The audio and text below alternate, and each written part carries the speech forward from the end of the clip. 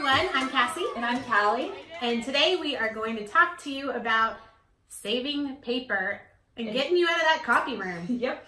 So I'm going to start us off by reading an email that Cassie received. And this whole video and her blog post today is about digitizing work. So this email is a frantic email. Cry for help. You might be feeling the same way. So listen. It says, "Hello, Cassie.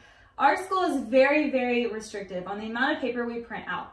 I'm a brand new teacher and it is stressful enough with everything in place. With all these restrictions, it is driving me insane. I want to be able to assign digitally to my students as much as possible. Please help. I bought the 4th grade Math Teaks bundle. Thank you."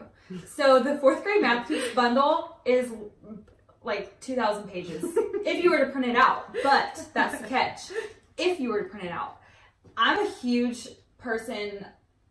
I'm not a huge I have a huge heart. I do, but I'm big on digitizing lessons and digitizing work because it saves so much paper and it honestly saves time in the long run. And we had such a great experience because we were able to teach in a one-to-one. So we were expected to use a lot of digital resources. So we learned kind of some tricks that we can share with you today.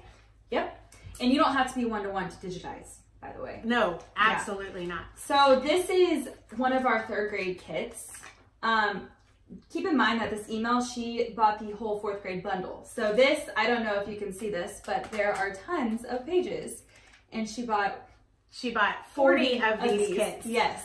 So it is a little overwhelming to look at, but it has literally everything you need. And you don't have to print everything out on paper. There are tons of ways that you can digitize this. So we're going to talk about, how exactly how we would like to digitize it, and you help me out here. Yeah, we're just going to get you started. So I don't know if you have heard about the SAMR method of technology integration, and it's a model that has tiers, and it starts with the lower level, which is substitution. And as it moves up, you either modify your lesson, you can augment your lesson, or you can totally redefine your lesson using technology. Now, technology gurus, they want you to stay at the top of the model because that's where the kids get the most out of the technology. But there's absolutely nothing wrong either with the bottom, which is substitution. Right. So this whole blog post that we're talking about, it is for all different levels. It can be for the beginner, probably like the one who sent you the email. She would probably be on the bottom level, which is totally okay. But this is a blog post for beginners all the way up to advanced. Yeah, and how much time you have, because the more you redefine a lesson through technology, the longer it's going to take you to do that. If you just straight do a substitution, it's simply a matter of creating a digital copy of your worksheet and sharing that digital copy with the kids. So I wanted to show you this week's blog post, and it's all about 7 different ways that you can digitize your worksheets. And it will walk you through from the bottom level, the bottom easiest level to implement, and all the way up to the more meaningful technology integrations. Also, you get a free starter file, and this starter file has all of the things that you need to use these 7 strategies in your classroom today. So it's like templates, right? Yes. That you can.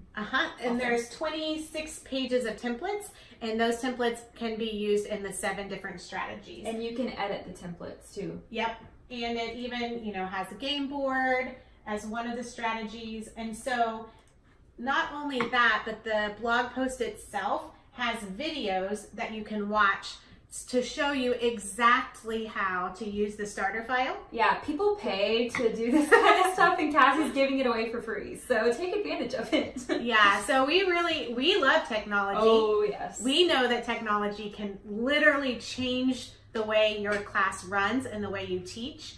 And we believe in our Teaks kits and know that if the amount of paper is holding you back from being the teacher you want to be and using assessments and using exit tickets and practices and all of the things that you know are good for your students, if the amount of copies you're able to make is holding you back from using good resources, then you got to find a way to overcome. Yeah. I mean, just looking at this Teaks kit, if I were in the classroom, I already know exactly how I would want to change things and substitute things, and just, I don't know, it makes me excited because I really love technology, and the kids have fun with it too. Yeah, and you don't have to do everything with technology. Like, I'd probably use one of these quizzes on paper or something like that, but the kids get really involved whenever technology is involved, and I think it's great, and that's the world that we live in these days. It's just, and technology is great to allow students to work together, so you have other 21st century skills as well. Exactly. So you definitely don't want to miss this week's, because we have everything to get you started with technology integration in your class. And as we're talking about what you're, something to look forward to, next week's blog is going to be all about getting your kids used to using that technology and teaching them. That's my favorite. Teaching them how to use shortcuts and use Google Slides to work. So we have a couple of great stuff coming up for you. Lots of good freebies. So stay tuned. If you have a question or an email, send it to us. Yeah. It helps whenever we hear or see what you guys need help with, because it gives us ideas on what to create for you guys to help you guys. So. Your email might be the next one. We'll talk about the answer. Who knows? All right. Have a great night.